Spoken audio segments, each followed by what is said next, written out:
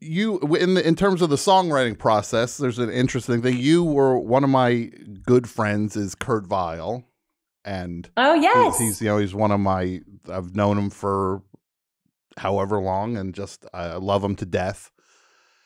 And you worked with Kurt in the songwriting process a little bit. Yes. Can I tell you a funny story? Actually, it involves you. Sure. It's the best okay, kind of story. I know you're going to love it. So first of all, I have to say my ex is so pissed I'm talking to you because he's the one that showed me who you are. Okay. And he listens to this and he's like, please don't ever go on this show. So I can never, like, I can't not listen. So sorry, buddy. But second of all, I thank him because through listening to your show, I started hearing Kurt like drop in and be a weirdo. And I always loved Kurt and listened to his music, but listening to your show, listening to him talk on your show was the reason I reached out to him to write. Oh, that's amazing. So you reached out to Kurt because you heard him be a goofball with me on the show. Yes. And what is it? What were those things about his music that popped for you initially before you knew him as a person? I think that he has a combination of severe talent and humor. And he's just like painstakingly cool. Yes, he is that person. Like that's my favorite thing about Kurt is the person who I know in real life and the person who you see on stage, that's literally the same guy.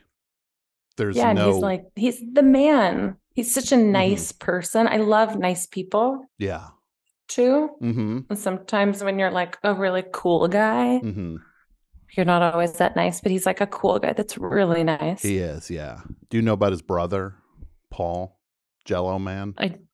Tell me about Jelloman. Kurt's brother, Paul, goes to festivals and he brings Jello shots and he sells Jello shots at different music festivals all across the country. And he's known as Jelloman. The first time I met him, this giant Breaking Bad style RV pulled up and he had coolers of Jello shots that he was just making to take to EDM festivals or Coachella. Oh and at first they started to throw him out of these things, but now they're just like, hey, Jelloman. So he's now a legend. Is he single? I don't know. I'll find out for you. He's a strapping young man though. He does a lot of mason work too, so he's a tough guy. Hey, look, this could be it.